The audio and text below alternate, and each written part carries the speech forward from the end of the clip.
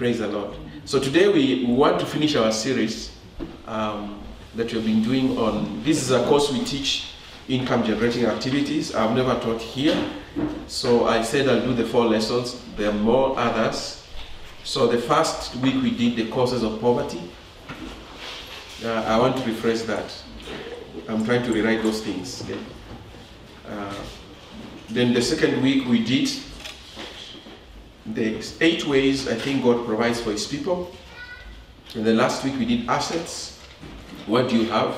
So actually I want to re-emphasize that one because I didn't give you the assignment. I just told you you need to find out what do you have. So I want to talk about briefly about assets. These things are in the Bible, okay?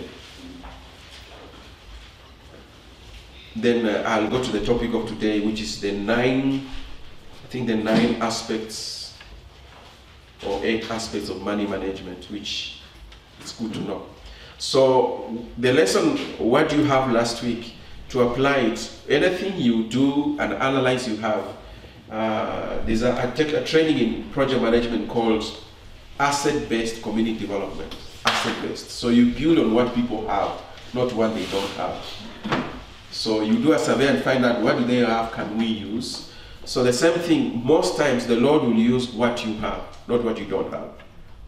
If you have a lack mentality, the Lord struggles to work with you. Because the Lord is wondering, you keep on saying, I don't have this, but I've given this and this. What are you doing about what I've already given you, okay? The lessons are being recorded, so don't worry. They're editing them. I think they finished their first editing. They were complete, so if you want, we're going to upload it for Hope Alive website or system, but we'll give you a link because we want to help people to understand this is what we teach, income generating activities in churches. And actually after a week, we have seen churches start businesses in Ghana and Malawi, successful businesses, because they realize what they have. So let's talk about assets. So I'll ask you one question. What is money? Who knows? What is money? Money, money, money. You know that song? Money, money, money. What is money? It's a legal tender, yes. It's a means of exchange and measure of value only. So anything can be money. Before the missionaries came, cowrie shells were money. In Ghana, kola nuts. So money is just something used to exchange value. You have to know the value you're exchanging. So one of the things, because I have traveled several countries, I take the currency.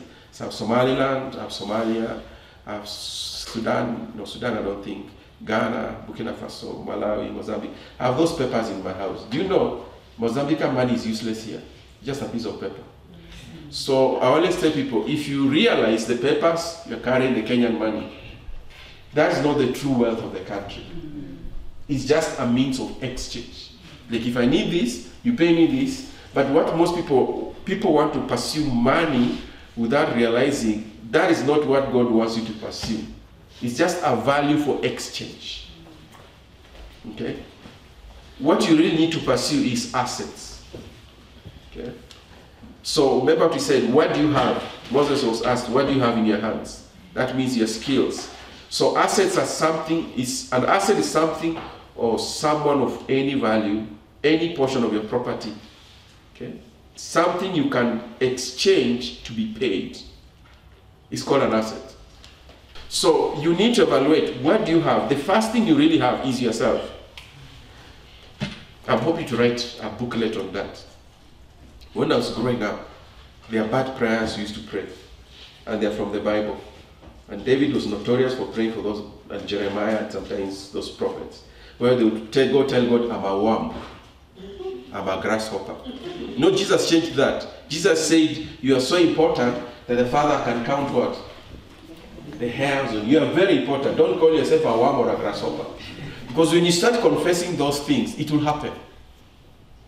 Moses told them, because you call yourself to be grasshopper, so shall you be. So they could never defeat the giants. So those are Old Testament prayers. Don't bring them to Jesus. I like what Derek Prince used to say. Derek Prince used to say, Jesus Christ is the true interpreter of the Bible. And I think Jesus never proved. Please, don't hold it. Jesus came, Jesus, people say, you tell people, you have heard it has been said. Eh? What was said before? Remember those sayings of Jesus? You've heard they have said to you like this, but I say to you. So Jesus was cancelling what Moses said. When Moses said an eye for an eye, I say unto you, love your enemies. The Jewish people did not like that one. Even me as a Christian, I don't like it. Because the human capacity is to take revenge. So that justice may be done. But Jesus says, no, I say unto you, love your enemies. Jesus was trying to pull the rug under the enemy. I learned that in Y1 books. If you want to overcome Satan, come in the opposite spirit. If you come in the opposite spirit, the devil cannot even fight you. Yeah. Because he has no weapon to use against you. So if you are dealing with proud people, come in humility. If you deal with people who are strong and want to take vengeance, you come in the spirit of meekness. If people are anger, wrath, come with gentleness. You will silence them. They will not know what to do with you. Don't come the same way. Okay? So the biggest asset you have, I want you to go and read that scripture, I don't know what it is, where Jesus says, the Father knows what? The amount of your hairs or what? He was saying, don't worry. You are more valuable than the birds that the Father feeds every day. The Lord was not saying become a bird. Hallelujah. He was just saying you're more important than the bird. So don't behave like the bird. Don't sit there waiting for the birds. Actually, even the birds get out of their house to look for food. So I always say the implication was Jesus saying, don't worry, but do something. The Father will provide. So I always say, make sure you see yourself the Lord the way the Lord sees you. The Lord sees you as an adopted son, loved in the Lord, forgiven, valuable to his kingdom. So don't let anyone put you down, that you're useless. I always say, if people talk to you constantly like we saw the teenagers, those who are rejection, it's time to take a holiday. Okay? Because what is happening, they're putting down your value. And whenever they put down your value, that's why you find people have worthlessness. They feel I'm not important, no one will believe me. I'm dealing with a case of a neighbor of rejection. It's a difficult case, but I told my neighbor we will try. Where this girl does not believe anything people say. Because she says, I don't have money like other people. Yet she has been promised to get a scholarship to go to school. So I told the lady, the problem is here. The problem is not her circumstances. She can't even believe you promised her you take her to school. So what is the problem? Your mindset. Praise the Lord, okay? Mindset can only be changed by the word of God. There is no other substitute. I always tell people you have to give up. One time when I really want to pray, I'll confess scriptures to myself. So I can start saying, I can do all things through Christ. I can quote a lot of scriptures because I'm trying to encourage my soul that is feeling horrible. Okay? So you are an asset. Human beings, if you read Psalms chapter 2, it says, God created human beings a little lower than what? Angels. But human beings, through Christ Jesus, they are greater than angels. Far, far, far. No angel can be compared to a human being, the value. Because human beings have capabilities angels don't have. And I thank God, Hebrews chapter 2 says, Hebrews comments on Psalms chapter 2 says, Jesus was only created a little lower than the angels for a time. So we are only a little lower than angels for a time. When the time comes, Paul says we shall judge angels. We shall judge the nations, we shall judge angels. Can you imagine you are judging a Jacapre? You must be a very good judge. So the destiny of man is great. Okay? You need to know the things God has given you. It's an asset. So I want to stress, whatever asset God has given you, whether it's a calling, a gift, a talent, you need to increase it. Go for training, equip it, make sure you add value. There's always value addition. Okay? Until I met Randy Clark and until I met Bill Johnson, I never believed, because I read other books by Pentecostal charismatics, which were very funny. They'll come and tell you, if you have a gift, you just have to trust the Holy Spirit. Then Randy Clark said, and Bill Johnson, that's not true. You already, God has given you, so build, work on it. Build, you can practice word of knowledge, you can practice word of wisdom until you grow. You know, when you tell people, like the people say, and I had a famous preacher friend of mine saying on YouTube, then I said, these things, he's an old man, in 70s maybe, you don't know what you're saying. When I was young, he was a good preacher for me. But now I'm saying, whatever you're saying is not true. You can grow your gift. If you can grow in intercession, you can grow in leadership. What makes you think you cannot grow in wisdom? Yes. So all gifts, another person who wrote, because people used to argue with him, Peter Wagner used to say, I don't believe what Pentecostals, Charismatics believe. I believe everything is resident in you when you get born again. Grow it. You know what, when you tell people that I can't do this, if you listen to what they are saying, they are running away from responsibility. So they make a mistake. Is the Holy Spirit that made a mistake? No, it's not the Holy Spirit. You never grew your gift. You never grew your calling. Stop blaming the Holy Spirit. The Holy Spirit has given you. Make sure you grow it. Tell your neighbor, grow it. Grow it. Yes. And that's why I tell people, practice, practice, practice. Me, I say, I will practice all my gifts until it becomes a grace and an anointing that I can live in. That I don't have to fast for 40 days to hear a word of knowledge. It's just a training of my hearing. But this is called also, it also allows the spirit of passiveness. I'm talking about assets. God has given you this, but you're waiting for the moving of the winds. Like David, eh? David was told by the Lord, when the wind starts moving, the trees attack. So some Christians think that's good theology. It was for David only. Please don't make it for yourself. Jonathan did the opposite. Did Jonathan wait for the moving of the trees? No, the guy just woke up and went to look for Philistines. And the Lord backed him up. So there's always grace and faith. Jonathan moved in faith. David was waiting for the leap because he was a young man. Do you know at that point, I can tell you the truth, Jonathan was more mature than David. Yeah. Because sometimes you're waiting and the Lord says, I'm waiting on you. And that's a difficult thing I've seen many Christians. Don't wait. There's a time the Lord told me, because I used to suffer from, I'm a phlegmatic. So I used to have a problem of taking too long to make decisions. I pray for 6 months, I do research. One day the Lord came and told me, you are lazy. Number one. If I tell you something, don't pray about it, just go and do it. Then he told me, if you make a mistake, at least you tried. So I realized the more I tried, the more he backed me up. Even in your weakness, how many? Hey, Wakoba, I'm going to hear the details. I wanted to see you guys on Sunday, or the people who went to Viga, or the students. Do you know, those meetings you went, there are many things that was happening. And sometimes people may say, okay, let me rephrase it. You may think if you go to a meeting, the Holy Spirit is moving because of you. Those people maybe fasted 40 days before you arrived. So don't take the glory. But sometimes they didn't fast. You fasted. So you never know what is happening. When now, every meeting, everyone is manifesting. Why are they not manifesting in their churches? No, I can tell you the truth, because it happened in Bungoma. This is a political meeting. There are people want politics there. They are manifesting, eh? Hallelujah. I tell people, I realized something has happened. The people who have been coming here for Tuesday prayer meeting, if you have never believed you are carrying something, please believe me. Amen. The reason you are not manifesting here because you are okay. Me, I don't have a demon. They left. William, they left. But when God transforms that atmosphere to a place, hey, you see demons manifestation. It's you have passed from a gift to a mantle. You just need to appear. Like, the young people. Remember, there's a reason I took all these young people. You know when they went, when you got a kupima, young people are kupima kwanza. So when Karen shared, I wanted Karen to do the altar call, but that was the first time to teach those things. So I said, I'll do the altar call. After the altar call was done, something was broken in the spirit. Now we could do any altar call. The whole day. Even the pastors who were there were wondering, are these the same kids you have been teaching for 3 days in the youth camp? You know what the Lord told me? It's not a good thing. Sometimes the Lord can tell you something that does not sound good. So one day the Lord told me, the church is full of sound doctrine. And it's good. But my people are suffering because they don't have sound emotions, sound hearts.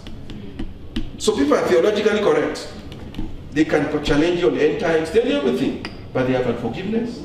The Lord told me the church needs to teach these things because there's no need of having a sound mind, a sound doctrine, and even your mind is confused.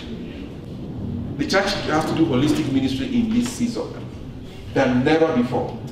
I meet people who have nice theology, but when you sit to them, they have unforgiveness. They have rejection.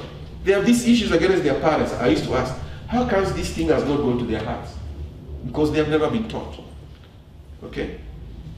I teach assets because when you know what you carry, you walk in confidence.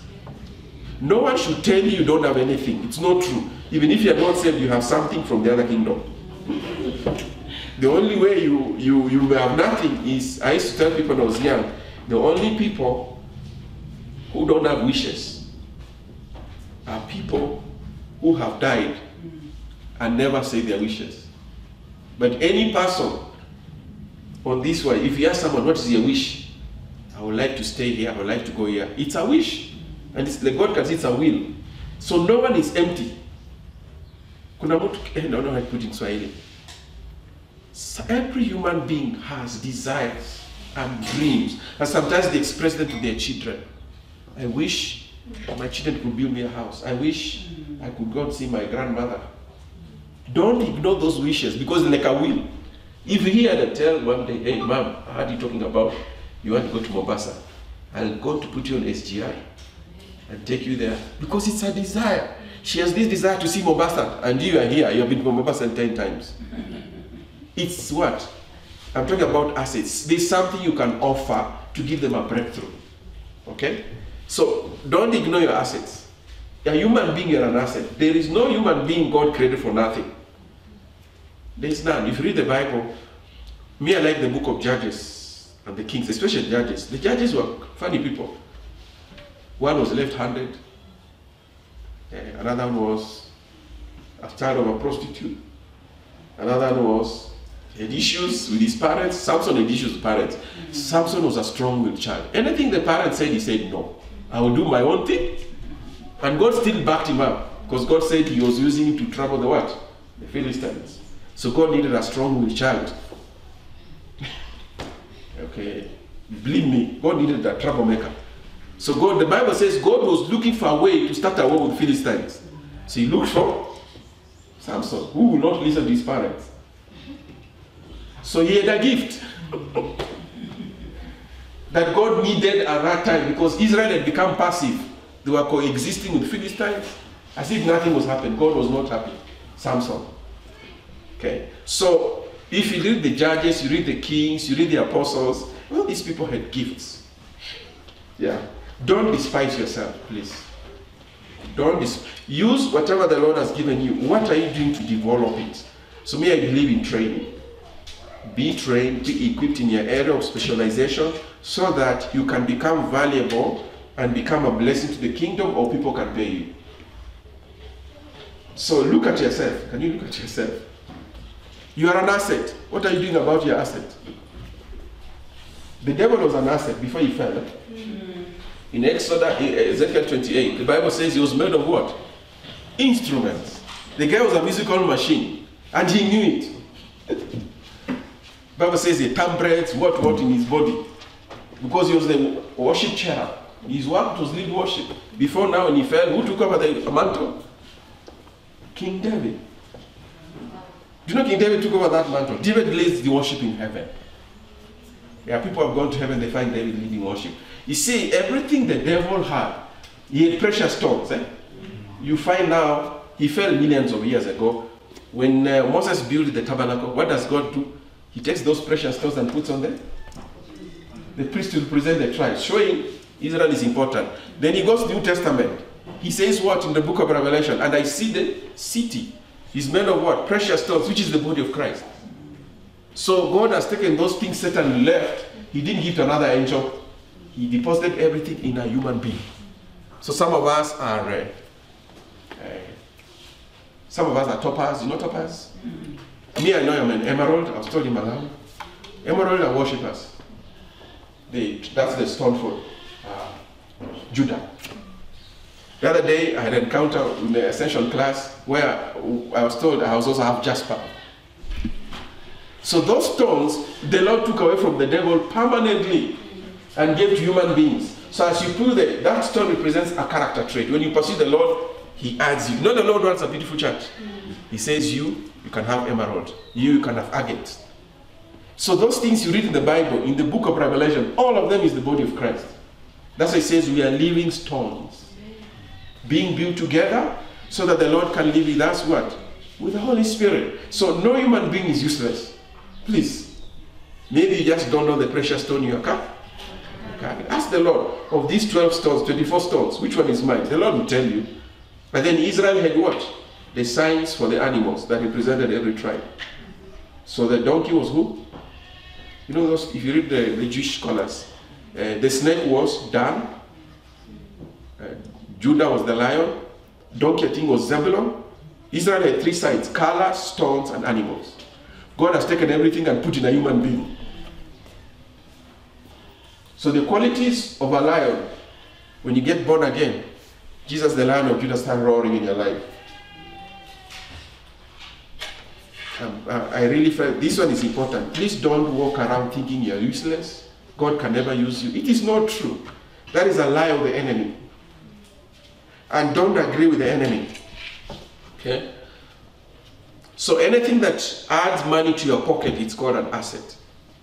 So remember I said money is a value of exchange. So money is not real wealth.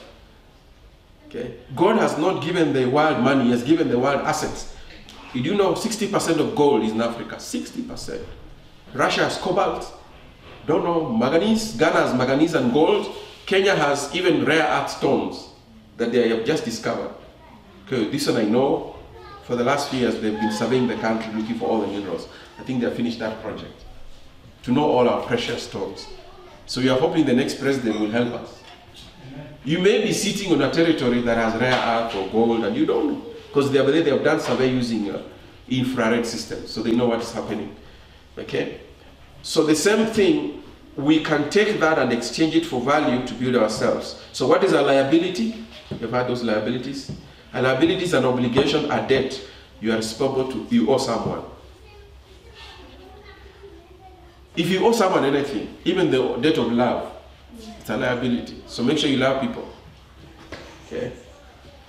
Now the funny thing, to get assets you need money, and to get liabilities, to pay liabilities, you need money. So money is just an exchange. Money is just an exchange. Don't take money seriously. But what do you have that you can exchange for value? So let me read you quickly the people who had assets in the Bible. Abraham, it's found in Genesis 13 verse 2, Genesis 24 verse 35. Abraham had livestock, silver, gold, sheep, cattle, and servants. So did Isaac and Jacob. And the way, if you do a word study, the way they got those things, some of them were supernatural. God just transferred to them as they were in the right place at the right time. So many times the church will struggle with these things, but we don't know these resources God has already given us. Hallelujah. They are not in heaven. Tell your neighbor they are not in heaven. There is no gold there. The one in heaven belongs to the Lord. The one of the earth, He'll give to the earth. So we need to know, when you hear, I know sometimes I sit down, I have a big book I've not read a lot. It traces the 5,000 years for Africa trade and the resources Africa has for 5,000 years. It's amazing. Do you know Africa is in the Bible? Yeah, Isaiah 19, Ezekiel, when you're talking about Babylon, and Solomon will get his gold from where? From Africa. Gold of Ophir. Ophir is in Somaliland. When he wanted to get incense, he got from Somaliland and Yemen. Solomon was a trader. He had even ships. So these things are on the earth. So normally I find out people, when we struggle, it's not a struggle of the availability of resources. It's a struggle of know-how, understanding, knowing what is where, so that I can partner with the Lord to transfer them in my hands. Whether it's the church, whether it's businessmen, whether countries, we all struggle. The most powerful movies I've seen, when I was young, I watched these movies, you know, there's assassination of this president. Then when we started watching the modern movies, they steal secrets. Because countries are run on secrets. That's all. So why is the church not also asking God for secrets? God give us know-how and understanding in this area so that we can help people. I'm not saying the body of Christ per se, individuals who can trust God for a business breakthrough. God, I want a business breakthrough. Give me understanding so that God will not drop the asset in your hands. He'll give you the know-how how to get it because it is on the earth. It's not in heaven, okay? Another person, David. David, I like David I have a book I bought from Waiwanko, talk about the 7 mountains. He says David was the first king to make Israel to be from a slave nation to an empire in 40 years. When David took over, Philistines were colonizing the whole country. In 40 years, by the time he handed over to Solomon, Israel was the richest country on the earth. How did David transfer his wealth? Warfare. So spiritual warfare works. That's one way. Warfare. David will go kill those people and bring things to the land. One day he had a prayer meeting. He fed everyone in the country. The day Uhuru will feed all of us. Yeah. After the prayer meeting, Solomon, when he prayed, Solomon gave food to everyone. Go home and have a celebration. Do you know for a person to remove everything from his treasury, to feed like, let's say 2 million people. Maybe Israel that time was 5 million people. Because they left Egypt when they were 3 million. That is a lot of resource.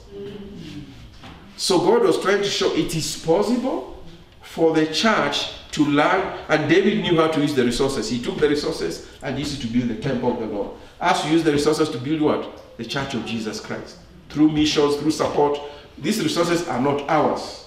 They're supposed to be used to reach people, train people, and equip people. Another person is Lydia. Lydia was a businessman. She used to trade in what? Purple cloth that is very expensive. And Elisha was a businessman. He had bulls for digging. He had tractors those days. And he had 12 bulls for digging people's land they paid him. So Elisha was a businessman. Joseph was an administrator of wealth. Egypt. Lord Jesus was what?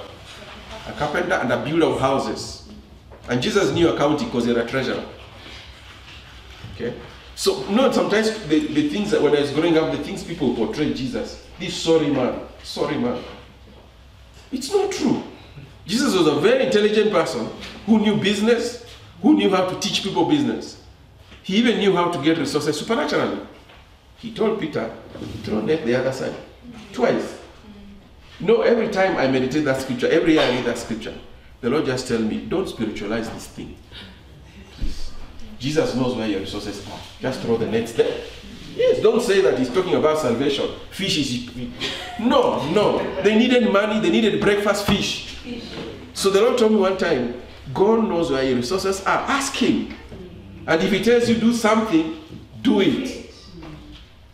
He did it to Peter the first time. The second time, there's a time they wanted to pay taxes. He told them, go to the lake, throw your money, you'll get taxes to pay for yourself and for me. Jesus knows which fish had their money. Hallelujah. And that's the Savior we follow. Please, we follow a Savior who knows where our resources are. Okay? Don't have this thing the Lord doesn't know what he's doing. That my situation is too difficult for him to understand. And he's wondering, I own the cattle, those scriptures we quote. We only say, when you quote those scriptures, be careful. One day the Lord will test you. That he owns their cattle on 1,000 hills. All the silver and gold is mine. Which one do you have? So those are scriptures when you quote, be careful, because the Lord will put a demand on you. Can we work together so that I help you? Okay? Okay. So you're going there. So what is the difference between income and expense? Income is money received, expense is money spent. That's all. Then, types of income. This one you need to learn, because when I teach the next session, there are only 3 types of income. If you master this thing, it will help you. Number 1, there's earned income, which you get through salaries and wages. That's why I talked the other lesson. One way God provides for people, you do what? You have to ask God to bless the work of your hands. You have to work. So, and you are going to see scriptures. Wages is not a gift. It's repeated in the Bible. Wages, because you worked. Another one is investment account, resources, where you buy shares and bonds in a company. Then every year, I have shares in Safaricom. Not a lot, very little, because they refuse to sell us when they wanted more. But Safaricom is faithful to send me 345 shillings per year. And my shares value have grown. I bought 900, 10 bob, now they are 30 bob. So shares, sometimes instead of trying to start your own company, why can you invest in Safaricom, Kenya Airways, these huge companies that are bricked up, they're making a lot of money. Do you know they have paid managers who can do that? Instead of trying to run your own business, let them run for you and you can sack them in an annual general meeting. That's the good thing. But there's this thing in human beings, okay? I have to do things for my own. I don't trust anybody, but you're not a specialist. You have no clue, even where Mtumba comes from. You know, I've seen people enter into business and they have no clue. God just showed me in a dream. If God shows you in a dream, please travel to that country to find out. You hear what I'm saying? Let me tell you a true story. There's this church in this book called The Shepherd's Staff. There's this church that saw a vision. Young people saw a vision that they need to go to this island and do what? Plant a church. So they mobilized resources. True story. They went to the Caribbean. When they landed the plane, there was no one on the island. Just an island. So they thought if there's an island, there must be people. It's not true. There are no people in Arctic Circle or Antarctic. They are big continents. But everyone who lives there is an explorer. So research, it's called site visit, is important. If God shows you, go and confirm. So of course they had to give the report to the church. It was not a good report. Okay. So I always say subjective knowledge should be confirmed with objective knowledge. If God shows you something, tell the Lord to confirm. Hallelujah. Otherwise, God will tell you, you did not hear what I was saying. You ran with the little you know. So confirm, okay? Another source of income is passive income. So the first one is earned income, portfolio income from shares you invest in people's companies. And then passive income comes from business, if you have a business, or rent. And a true business is a business that does not employ you. If a business employs you, you're an employee. You are self-employed, but you're still an employee. A true business is a business should run without you being there. But the mindset is different. There's a book I call, Michael is having challenges in his workplace, okay? He had this prophetic word from Prophet Joash, okay? So, and actually, the company he joined, now he's a manager. He's managing engineers, software engineers. So we pray in the office on Saturday. So Joash picked it, our team picked it. We need to pray for him the month of March. So I prayed. Then I'll ask him, what is happening? Then after March, I called him. Do you know what he told me? It was crazy in that company. The top people are quarreling the engineers under him. And he's in the middle. So I told him, Michael, I have a book. Go read this book, it will help you. It's called E-Myth Management. E-Myth, how to run a company. Because managers always get banned. Because the shareholders want profit. And maybe the things they have put in place are not helping the workers. So everyone, to come back in the answer, no one has sinned. It's just misunderstanding. I told Michael, this is a misunderstanding. She said they went for this staff meeting where all the engineers were crying. Crying. I said, wow, then you have a lot of work. I told him, if you read that book, it will help you. And you can tell those managers to stop what they are doing. Because they are killing those guys. They're not helping them.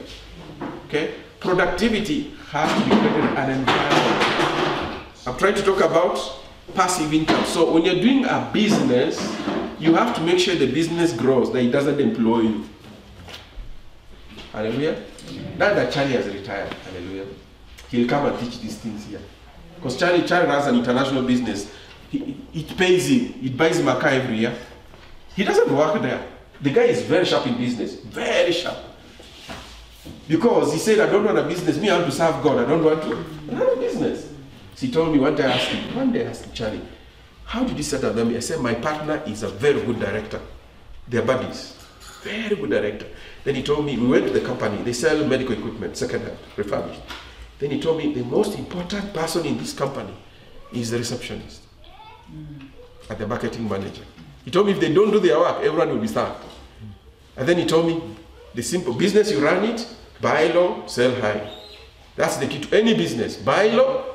You know, I thought that doesn't make sense. When I started thinking of every business, you buy low, sell high to get your margin. And he told me, if you do like that, you will have a business. You understand what I'm saying? So it's not difficult. Blake, our chairman, one of our board, he's an insurance guy. Remember the time he came and taught business models? You remember? Yeah. Do you know that thing is very unique? When you go to universities in Kenya, they never teach you business model. They teach you business planning.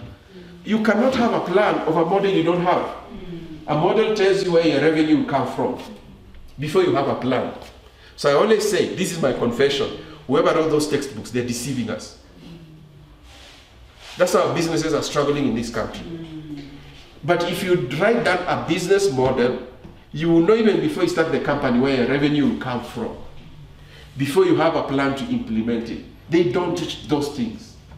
Go and Google business modeling. Google has a business model. Amazon has a business model. And it's very Uber. They have a business model. You just wake up. Me, I'm going to start a business. If I ask you how will you make money, I will trust the Lord.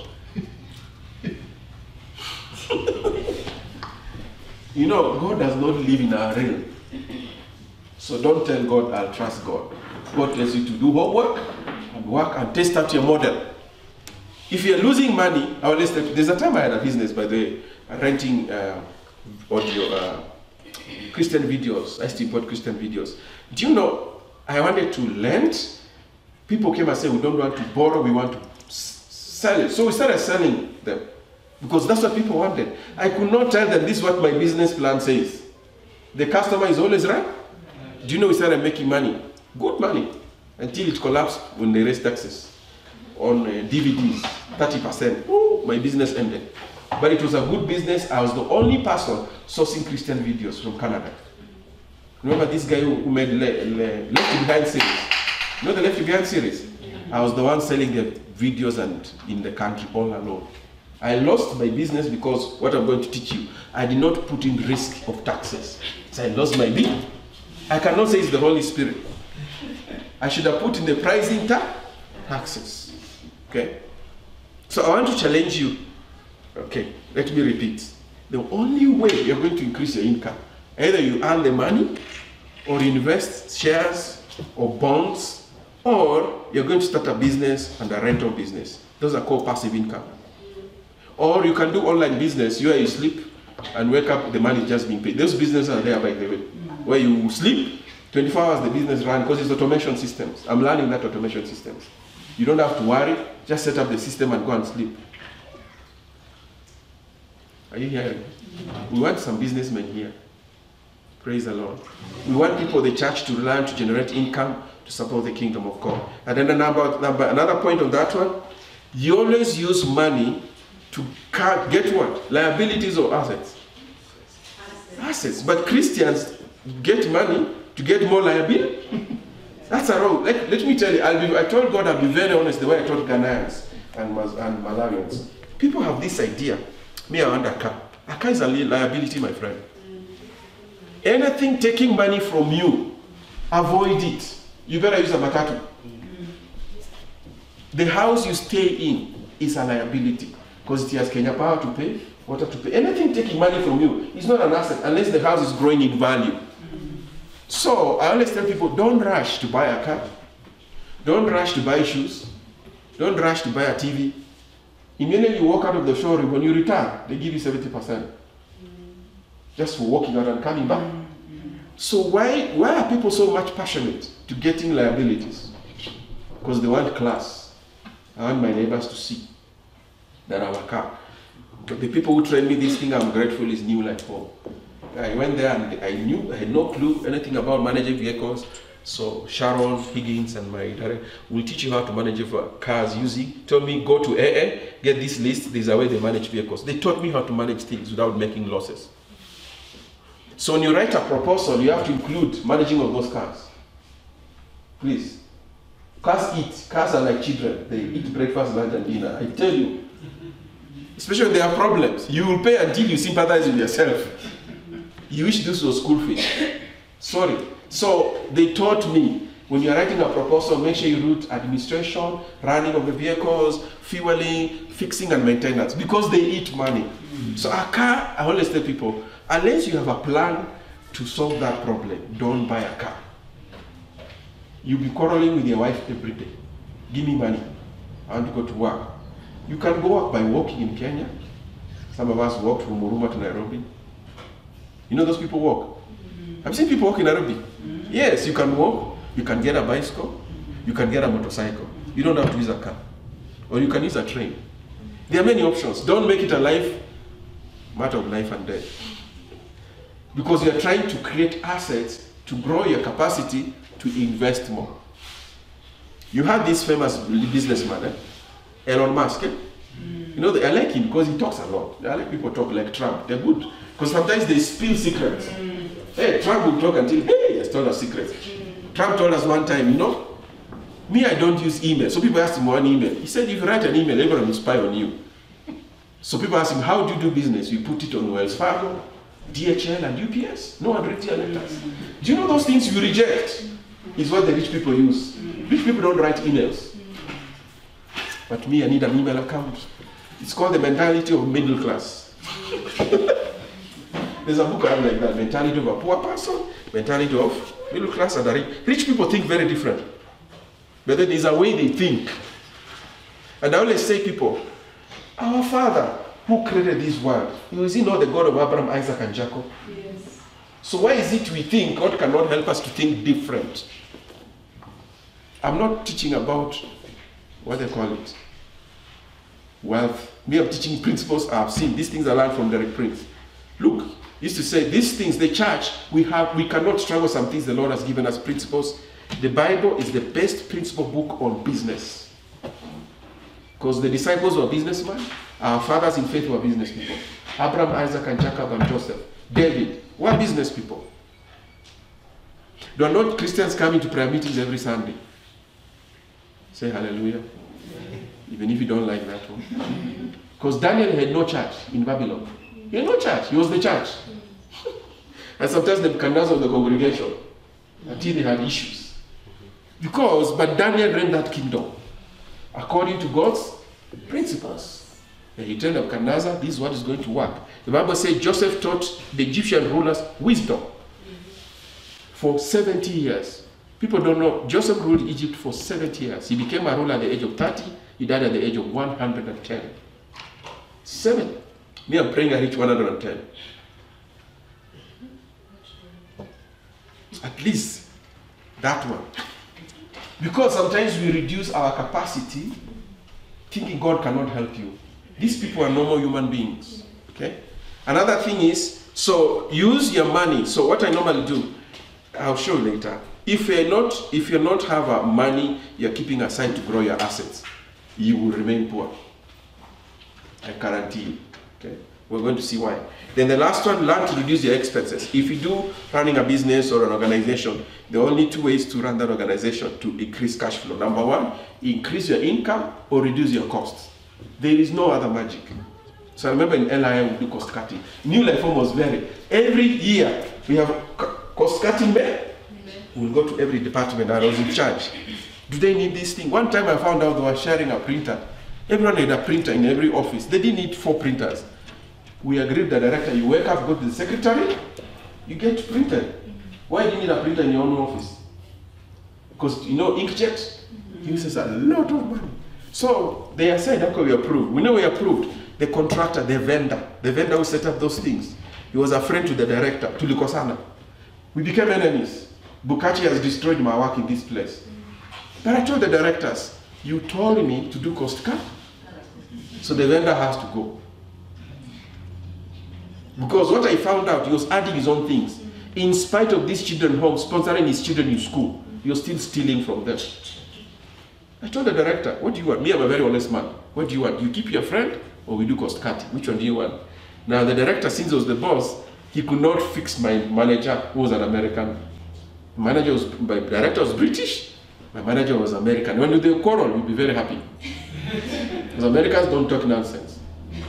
You went and told Mr. Clyde, this one, look at the money, the list. Do you know how much money you're spending on printing? Let's buy one printer, nice one, put to the secretary, everyone will work. And then you do networking. You send it to print. We save a lot of money. I did that in LI also. These things you can cut without reducing your productivity. So go and look, you know, people are talking about assets. Go look at your house. Where can you cut costs?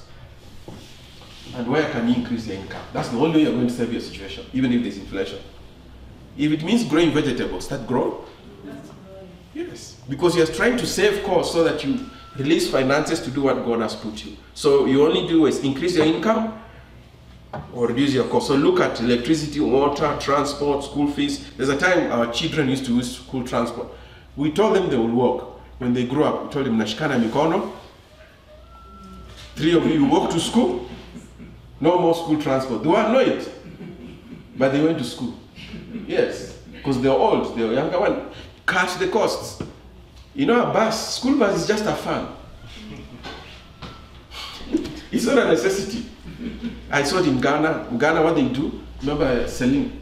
She bought her own one, not scooter motorcycle.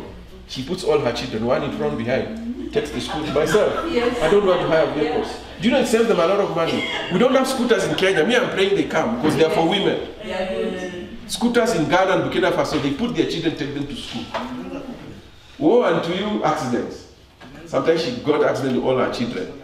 We helped her. They never died. We had first aid. But you know, she's a very courageous lady. Yes, Celine, she's very short and very courageous.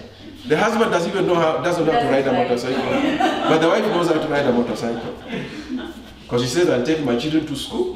Yeah. So all I say, please, when you're doing these things, pray. I work in 3 organizations, pray. The Lord will show you what to do. Cut costs.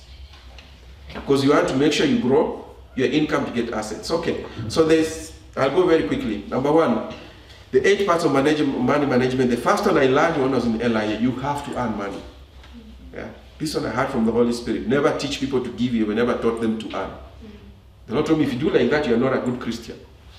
So these churches that teach, give, but you're not teaching people how to earn. You're leading them in temptation. So I know, I can tell you what I've gone through. Now I have many stories. Christians will steal to bring an offering. Someone took my business of selling books. I had a business of selling books. He was selling soap in that children's home. See, it was a good business. He told me, I can sell these books for you. I have never seen him up to today. So, I lost all my business. Okay. So, because of the pressure some people put on churches to give, people have to do weird things to prove that they have money. I'd rather you have a department of teaching business to them to earn money. Jesus says in Luke 10:7, stay there eating and drinking whatever they give you. For the worker deserves what? His wages. Do not move around from house to house. When I reach in heaven, I'll ask Jesus why. And pastors like moving from one house to house. Especially in the rural areas. Yeah. But Jesus was saying, that house is a man of peace. They will take care of you. And the food they are eating is your wages. Yeah. So normally, earning, if you do a word study, wages, many scriptures, that teaches you have to earn. God created us to work, okay? Jeremiah 22 verse 13. Woe to him who builds his palace by unrighteousness, his apparels by injustice, making his own people work for nothing, not paying them for their labor.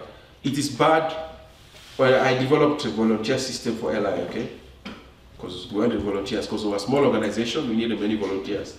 So now I ran the policy and developed. We ended up having more volunteers than the staff. And then you need to put them per diem, because per diem was to make sure they come from home to work, but no salary. Do you know, we realized we better just employ them full time. Cost analysis. Why? These guys were earning more than the staff. Because you needed them to go Makueni, go to Thika, to do then they were teaching. These people can teach, but they're not staff. We changed the strategy. We just employ it, all of them. Another, you can use what? Interns.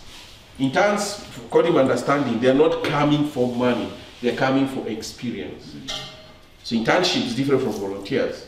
So you can change that. But immediately you find they're valuable, please pay them. Bible says people should not work for without work, labor being paid. It's not good. 1 Corinthians 9:14. In the same way the Lord has commanded that those who preach the gospel should receive their living from the gospel. Okay, that's a difficult message for pastors like us. Okay, if you go to a church like Malawi, where the church, they have no money, they can't even pay the pastor. That scripture does not make sense. So what we tell them, maybe they should use their own resources to start a business. So Pastor Ronald has rental property. Then he has built a school. Yeah, a very large school. I told him, Pastor, you have a lot of land in Malawi. And he showed me the pieces of land. I told him, oh, these are your assets. What are you going to do about it? So he built a school. He has taken all his kids to university using all his own, because he had land. A lot of land in the city and in the rural areas. I told him, stop asking money from your congregation because they don't have. In fact, it's the one who has built the church. Yeah. So when God says, I will pay you back, it may not be through wages. It may be through business. Okay? 1 Timothy 5:18, for scripture says, do not muzzle an ox while it's still treading out the grain, and the worker deserves what? His wages. So the two words there, wages and work. So this is what I normally tell people when I was doing helping young people. The easiest way to get a job is to volunteer. If you sit in the house praying for a job, it rarely comes. Especially in Africa, where there's so much unemployment. In Africa, because there's so much unemployment, people want to see your value by working. Then they can say, we need you. But so you find, I tell people, instead of doing a lot of these applications, just go to a company and tell them I'll work for free. And then look for a friend who will pay your transport. Normally, they'll employ you. If they see you're available, they will take you. I did that in Colorado Exile. It works. But if you just say, God does not give jobs, God gives work. Hallelujah. Can I repeat again? God does not give jobs, he gives work. If you want work, there's work even in GCCM. Just ask. Ask the admin department. There are things that need to be done. You will help us. And sometimes if you have job experience, to write in your CV, to get what? A job. Whenever you go to the American embassy to look for the visa, it's very, now I've gone many times, I realize they really don't care which school you went. They want to know, why did you volunteer? That section, they look at it in detail. Have you done community service? So you tell a Kenyan to volunteer, me, I cannot work without being paid. And Ghanaians are notorious for that. The Ghanaians don't know how to volunteer. They will tell you point blank. The problem I realize, you are hindering your situation to improve your CV. Because that volunteer, when you feel in you did this, it's part of your skill development. So volunteer is good. Okay? Number 2, you budget. We're talking about the 8 points. You budget. You have to learn to budget and planning and preparing. Proverbs 16 verse 9, in the heart human plan their course, but the Lord establishes their steps. So God expects us to plan, because he doesn't live within time. Okay, we plan because we are time bound. Proverbs 21 verse 5, the plans of the diligent lead to profit, as surely as haste leads to poverty. So if you do things without planning, you will never see fruit. Okay. Then there's this famous scripture by Jesus which I like. It says, Luke 14:28-30, suppose one of you wants to build a tower, won't you first sit down and estimate the cost to see if you have enough money to complete it? For if you lay the foundation and are not able to finish it, everyone who sees it will ridicule you, saying, this person began to build and wasn't able to. So how many buildings I've seen that are not finished in this world? The problem was not the building. The problem, the person did not sit down to make a budget and know the costs before they started building. So Jesus, I like this scripture. Jesus was talking about the cost of discipleship. But because he was a businessman, he used something he knew. Sit down and do a budget. I always tell people, me, I used to fear budgeting until I met Peter Wagner. Peter Wagner, when he teaches on faith, he says, if you say you have faith and you don't have goals, you are lying. Faith must be expressed through what? Goals. And goals must have what? A budget. You are trusting God for this, so write your goals. Don't just say, don't freeze, because passiveness, you freeze. If I put on paper, I'll be held accountable. Just put on paper. Okay? Okay, I told you I've done many fundraising. So when people tell me stories, I always, if you have never heard, these are my sayings. These are Bukachi sayings. Number 1, don't ask God for a car if you don't have a driving license. Go and get your license, then you can talk for a car. There's a time the Lord told me, you go and get a license yourself. Okay, another one, don't ask for traveling outside the country if you don't have a passport. God does not look for passports. There are things you need to do as a step of faith. I tell God, I've done my best, now I'm waiting on the Lord. I told someone, if you want to go to school, there are 3-4 people in GCM, I told them, they want to go to school. I told them, you go to the school and pick what? Registration. Then you fill it and start praying. In Ghana, we took so many kids to school. Because they say they don't have money. You have not even registered. Go and register, then you start praying. And sometimes the church will say, oh, we want to help people. Someone will say with a scholarship, and by the way, it's not us who are helping them. It was Ghanaians. Our friend who's finishing university, Mordecai, he's finishing as a teacher. This is a guy who grew from poverty. His father is a witch doctor and cast him. Now he's finishing university in Accra. This year he'll be graduating and get married.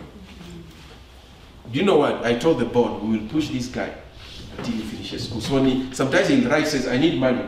I'll normally ask him a simple question, how much do you have? If he has nothing, I will not contribute a single coin. I live in Kenya, how can I help you?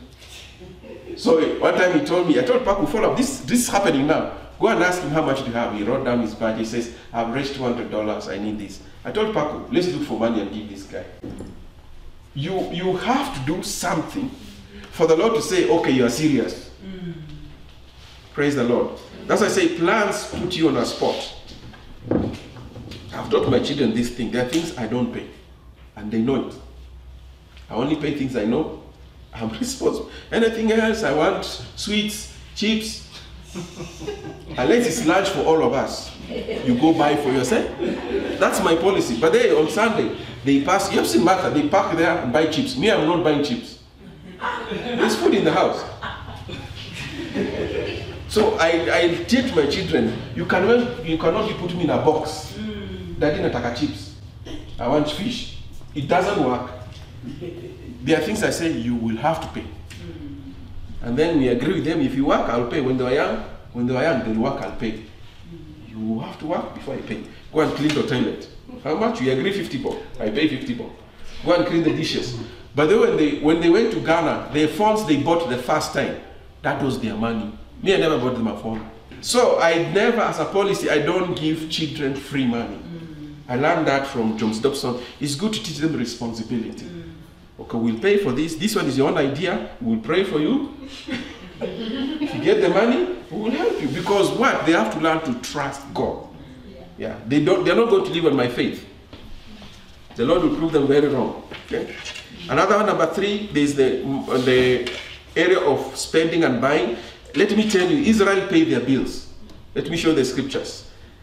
Genesis 33 verse 19. For 100 pieces of silver, he bought from the sons of Hamor, the father of Shechem, the plot of ground where he pitched his tent. That is, Jacob, when he arrived home, he bought land to settle his family. Do you know he was buying land that has been promised to him? Sometimes, these are something, sometimes to own it, you have to pay for it. As a step of faith, God, you give me this place. Jacob bought his land, but he was paying for the land 400 years later. The Lord gave them for free. Okay? So we know God fulfilled the promise to Abraham, Isaac, and Jacob because they bought land because of the promise. Abraham bought what? A graveyard for Sarah. Jacob bought a place for his tent. 400 years later, the Lord gave them the land. So make sure you pay a deposit. Okay? Deuteronomy 2:6. The children of Israel are walking the promised land. The Bible says you are to pay them in silver for the food you eat and the water you drink. Israel paid their bills 3 million people. These were not squatters in the desert. Do you know when they left Egypt, they were wealthy? They had silver and gold. It was to pay their bills for 40 years. Okay? Deuteronomy 2:28. Sell us food to eat and water to drink for their price in silver. Only let us pass through on foot. So when they were passing different tribes, they paid the bills. It is good to pay your bills on time. Praise the Lord. Don't remember the last story of this woman. The husband was a prophet, he died. He not paid his bills. The children are sold in slavery. Don't leave bills for your descendants. It's not good. Number 4, give. Okay? Now give is very famous, so you just have to be a regular giver. That's one of the other parts of money management. You give to others. You give to the poor. Okay? I'll just read the points. I don't read the scriptures. Okay? The early church gave to the poor, Galatians 2:10. The apostle said we must never forget the poor. You give to the Jewish people, that is Romans 15:26-27. The Gentiles will take an offering to send the Jewish people. You give to those who teach the word of God in your midst, Galatians 6:6. You give to orphans, widows, and refugees. So those are the areas you have to know if you are giving life. Where are you? Me, I always say, if you want good insurance for free, learn to support the poor, the orphans, and the refugees. God says clearly, if you do like that, I will take care of you. He says when you give to the poor, you are lending to the Lord, and God pays his debts. So I always tell people, you have seen people give to the poor, Indians, Muslims, they feed people. Have you noticed they don't die easily? Yes, that's the insurance. God says this one cannot die, but the Christian can die. This one cannot die. Because he feeds, every Christmas he feeds people. Imagine the Hindus feed our people Christmas. And Christians we don't. Okay? Those principles are common grace. We have to learn to take care of people. You should have an excuse. Like when Tabitha died, why was she raised from the dead? She was helping them. So they went to God, because she was helping us, Peter has to raise her from the dead. Was she raised? Yes. That's the only reason she was brought back. She was helping. What can God use to bring you back? Ask yourself. Remember the other man who came to Jairus? They told Jesus, please heal the son. Because he did what? He built a synagogue for us. You have to give God a reason. Otherwise, did Jesus go? Yes.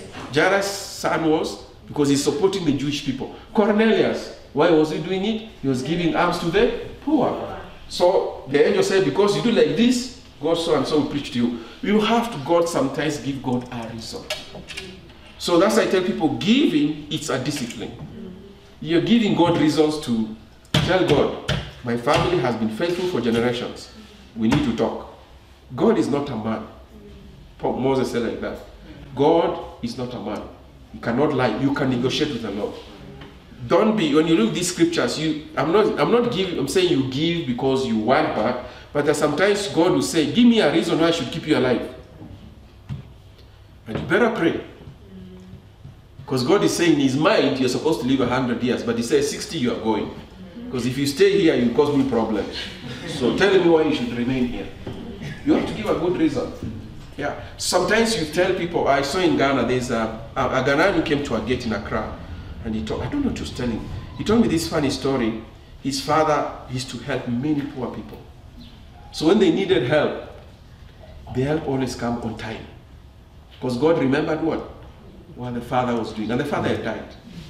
Sometimes our children struggle because we have not given seeds of righteousness that goes beyond our generation. We are living for today. Sometimes giving is not for now, it's for eternity. The Bible says some people, their good works will follow them after they die. Will follow who? Their children. So I want you to challenge you, pray about it. There's also Philippians 4, missionary giving. It's good to support missionaries. I always say it's in the Bible, do it. Bible, there's a prophet's reward, support prophets. Don't be stuck on tithe and offering. You're doing very little compared to Israel. Israel needs to give. Okay? I always say there are many reasons God blessed Israel. Because then they had compulsory giving. Yeah, God will say, I want a sheep. These people, if God was a man, I'll ask him, why does he take so much meat? Breakfast, lunch, dinner, breakfast, lunch, dinner. Then on holidays you multiply 7 times. Those people sacrifice thousands of animals because God was teaching them what? Generosity. Yeah. Okay. Number 5, save. So you have to have, saving is the will of God. So I want to read you a scripture that challenged me in 1990s. Paul says in 2 Corinthians 12:14, now I'm ready to visit you for the 3rd time, and I will not be a burden to you, because what I want is not your possessions, but you. After all, children should not save up for their parents, but parents for their children. So I say in Africa, we need to really preach this one. 2 Corinthians 12:14. Many times I've seen people putting pressure on their children. There's a case I was handling online class. This girl, when she goes home, the mother quarrels her. You're not like your sister who sends me pocket money.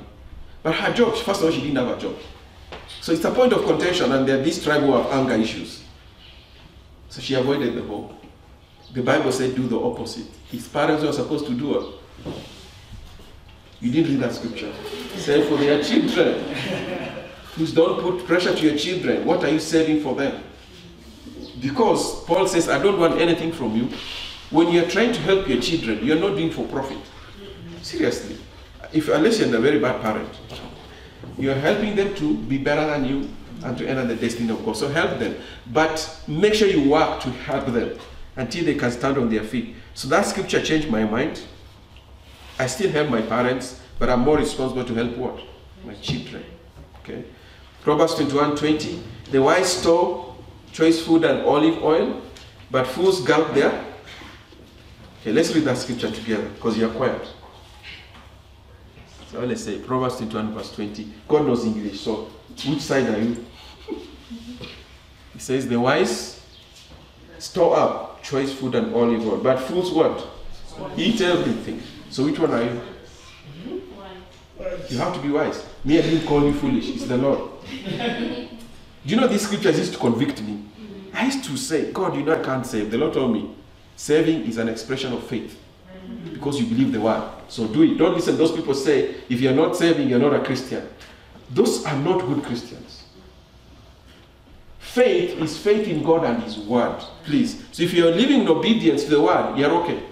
Of course, sometimes people will say, no, someone has saved 1 billion. At least they saved. They didn't steal. Yeah, so they're on God's side. And sometimes the time God needs it, the Lord tells, I need my money back. Proverbs 30 verse 25. Ants are creatures of little strength, yet they store their food in the summer. So, I remember Pastor White preached us a message many years ago, the seasons of life. When you are born, which season is that? Is it winter, spring, summer? Which one? I think it's spring. Okay, so all of us have entered. If you're here, you've already had your spring. You're born in this world. After spring comes what?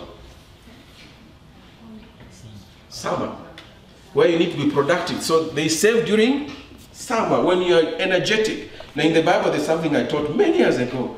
When they used to value children, they used to give an offering for 1 to 5, 5 to 20. The highest offering was 20 to 40.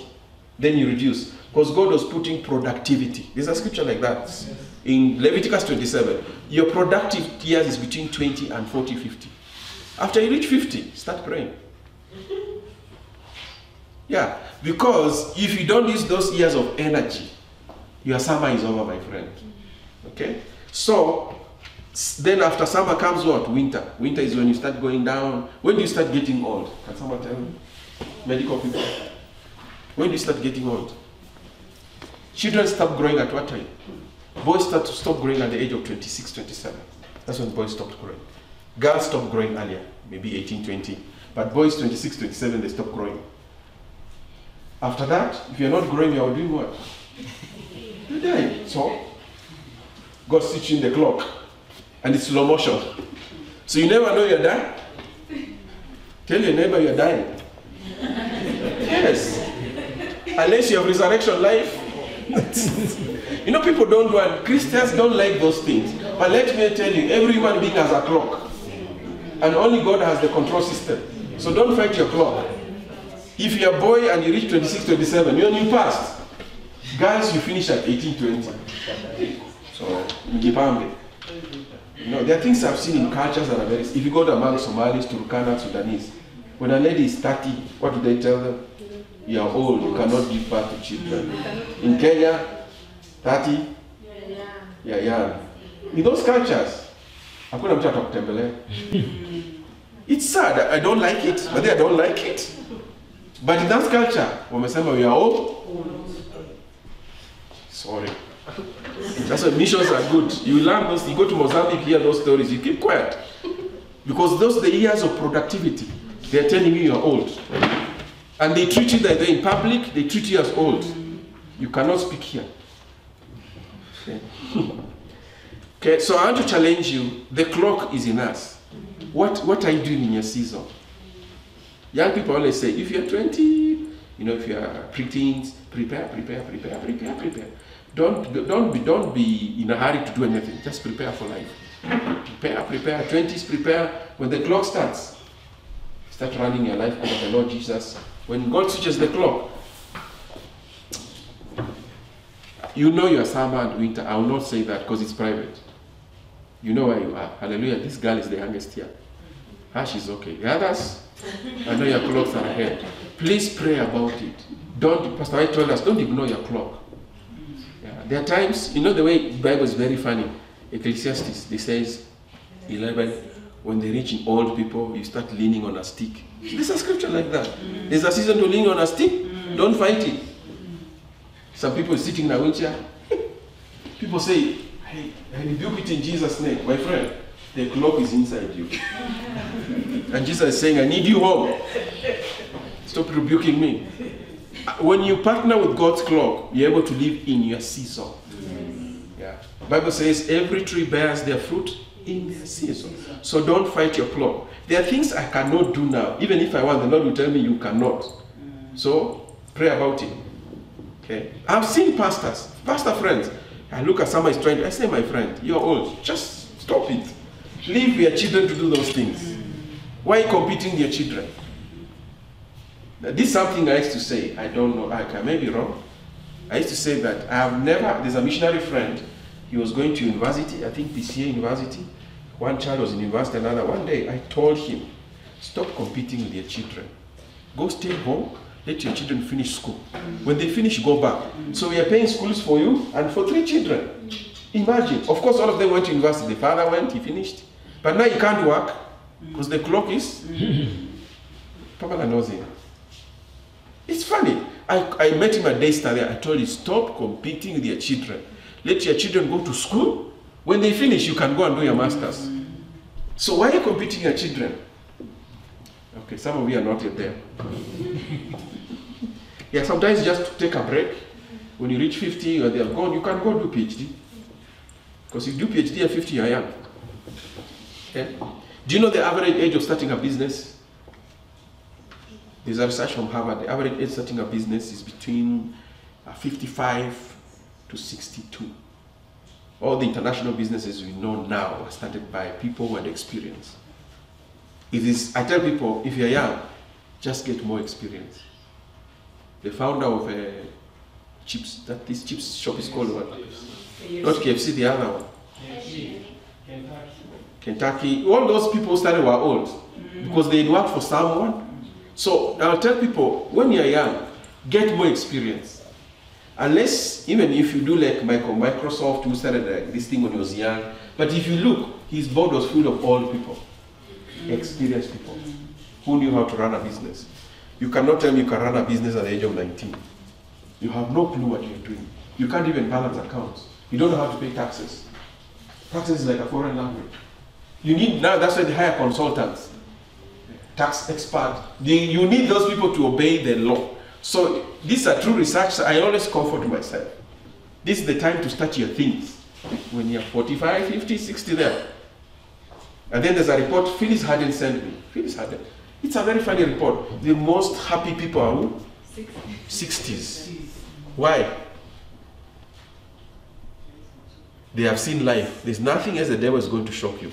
The devil has run out of options. You know, young people, let me tell you, young people always think they are better than the devil. Yeah? You can outdo the devil and outdo Jesus. It doesn't work. When you reach 50, 60, you have seen enough. There is no trick Satan can play on you. You know deception from very far. You know temptation. So that's why you have peace. And if you have saved some money, you can take a break. So that research was funny. I'll send to the church. I was looking at that thing. You know, when you in Africa, if you're 60, 70, you start condemning yourself. You should be very happy. We need to encourage our parents who are 60, 70. Wake up, drink milk, pray with your grandchildren. Enjoy life. You can't fight the devil more than you fought in 20s. The devil has given up. But then the devil gives up. I can tell you the devil gives up. He knows this person, I've tested him. The Lord has established truth in gentleness, peace, righteousness. There's no other trick. But if you're young people, you think this time. So the devil says we'll play the games. So encourage yourself. Ecclesiastes, okay, number 6, invest. And this one now is more serious, okay? Invest. I like Proverbs 31. I'm not a woman, but it's one of my best chapters. Sometimes I comfort myself by saying Proverbs chapter 1 is not talking about a woman. It's talking about the body of Christ. Because the thing she does, he says that verse 16, she considers a field and buys it. Out of her earnings, she plants what? A vineyard. This lady knew assets. She says she bought goats, bought her farm. From the farm, she did the next thing. If you read the chapter, it will really help you. And Proverbs 27, let's go to Proverbs 27. I want to share another scripture on... we use it in teaching chair. Okay. Investment is good. You need to know your assets. Okay. So Proverbs 31 verse 16, or you do the whole chapter. Proverbs 27. Let me see. Those are scriptures, and I read. I meditate. I pray for myself, because if it's not working in your life, at that point you're a sinner. You know, sinning doesn't mean you're not blood washed. You're not just meeting the standard of God, because you're fallen short of His glory. So all of us are sinners. Okay. So Proverbs 27. I want you to read this scripture very carefully. 27 verse 23. Be sure you know the condition of your flocks, Give careful attention to your hearts, for riches do not endure forever, and a crown is not secure for all generations. When the hay is removed, a new growth appears, and the grass from the hills is gathered in. The lambs will do what? Provide you with milk, and the goats with the price of a field. So where do you get the price of a field? This thing is teaching me very sick. I saw my grandmother do it. When she wanted, she was a widow. She wanted to take her kids to school. She started growing green grams, and then she bought goats. The goats gives birth twice per year. She took all her 3 children to high school. So this is what the scripture says. You want property, buy goats. When they give birth, save the money. After some time, you buy a plot. And then that plot, you do the next thing. So that's say, pay attention to what? To your flock. Because it's what will give you assets. Now your flock can be anything. If it's a ministry, it's a church, you have to know what your assets are coming from. Verse 27, you'll have plenty of goat's milk to feed you and your family and to nourish your servant girls. So tell your neighbor, goats are very important. And sheep. Do you know sheep are disappearing? Yes. Especially in rural areas, Western Kenya. People are killing sheep. I don't know who's taking them. But these are the animals that give you wealth. Because they don't feed them, they eat on their own. Do you know if you have a plot, like maybe an eighth or a quarter, you can have sheep and goats. If you buy them a lot of leaves, they are safe. I've seen them in Limuru, I've seen them in Meru, where they keep a cow even in a compound, and they get milk. These things are not difficult to do. You will get your land from the milk and from the machoma. Just start small. Or chicken takes longer, goats go faster, pigs are very fast. So choose which one you want. You want pigs, they are dirty animals. You want goats, they eat on their own and they're rebellious. Start something. Don't ignore these things the Bible says. You know, people read this scripture, they pass very fast. God is saying, everything you have comes from an asset. It will feed you and feed your children. Where is your asset coming from? And he talks about saving and investment. So this person takes goats and buys a field. So she doesn't eat the money, she takes it and invests again. Okay, let's go to another scripture. Ecclesiastes 11:2 verse 6. It says, invest in 7 ventures. Ecclesiastes 11:2 and 6. Yes, in 8, you do not know what disaster may come upon the land. Sow your seed in the morning and at evening, let your hands not be idle. For you do not know which will succeed, whether this or that, or whether both will do equally well. So he's saying diversification of investment. Don't put anything in one pot. Spread your risks. Okay? If you have chicken, make sure you go goats. If you have goats, do vegetables. So that the season of life, sometimes because of risk, something may go wrong. In the rural areas, those of us who grow in Ushago, we can see how our parents did this and it succeeded. There's no day my mom wake up and say there's no food, unless it's dry season. She had always options. Either there's cassava, there's potatoes, there's beans, there's milk, there's goats. You can go to the neighbor to get a matchbox. Those people had resources, but it's not money. So when we grow up because of school, we think we can be self-sufficient. Then you realize your mom was more intelligent than you. It's true. My mom actually was. I used to wonder how my mom could feed 6 boys comfortably. And she did it. They got married. It's just, even me, I can't think how. And the way boys eat 1 loaf of bread alone, one. So instead of buying bread, she give you 1 potato. You will not finish that 1 potato. It's heavy duty to eat a potato and cassava. So switch to cassavas and potatoes in your house.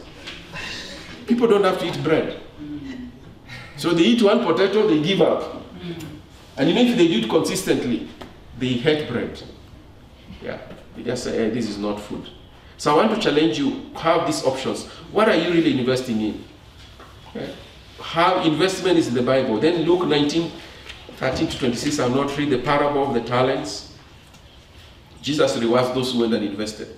Okay. Then number 7, retirement. There's retirement in the Bible, but not the way people teach. Okay. There's only one scripture talk about retirement. That is Numbers 8:24-25. It says, this applies to the priests. Men 25 years old or more shall come to take part in the work at the tent of meeting. But at the age of 50, they must retire from their regular service and work no longer. So if you do the timeline of a priest, a priest was trained for 5 years. From the age of 20, you reported for duty. You were trained for 5 years. At 25, you deployed to the temple. When you reach 50, you stop doing the slaughtering of animals, because too much work, then you mentor the young generation. So that's how God planned ministry to be. I always tell people, I've seen, if you reach a particular age, you can't help young people, something is wrong with you.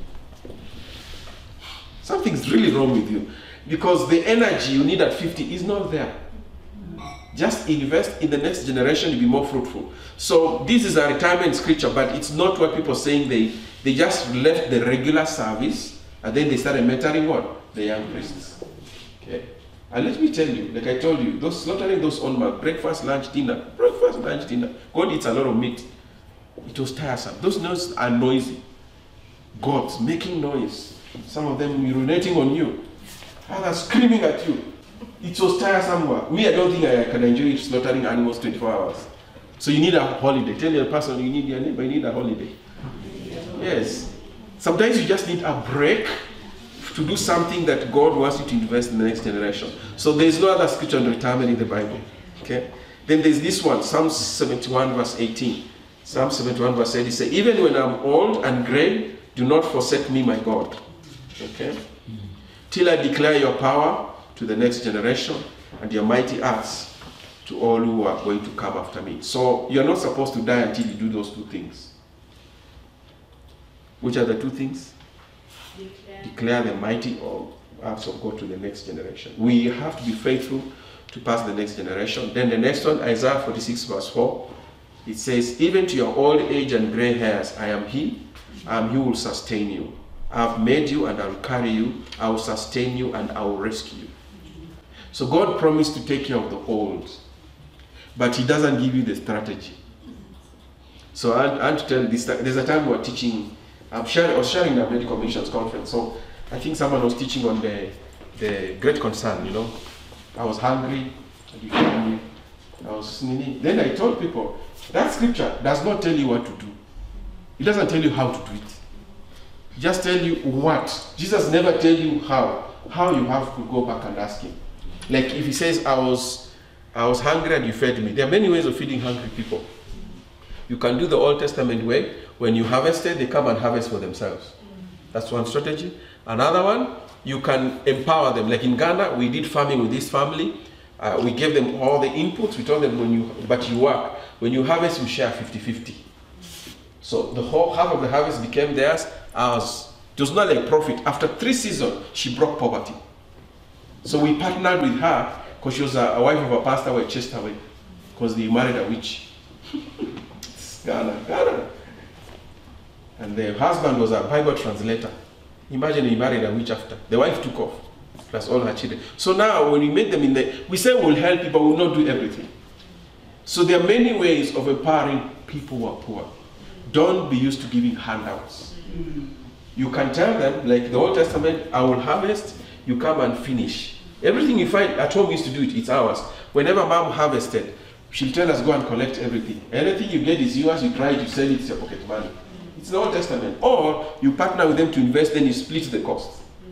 Or you tell them, come and work with me, I will train you. When you finish, I'll give you money to start your own business. That's what Maurice Cerullo used to do. But Cerullo, everyone who worked with him, when you were leaving the ministry, he gave you $100,000 to start your own ministry.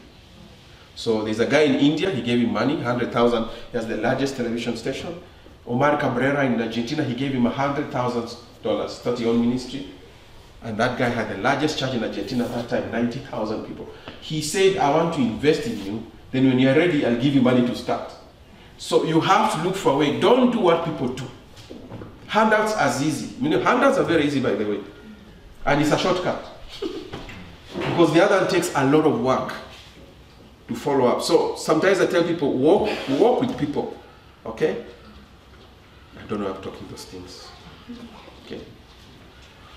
Proverbs 6:6-8. Talk about old age, okay? Proverbs 6:6-8. Go to the hand, you sluggard.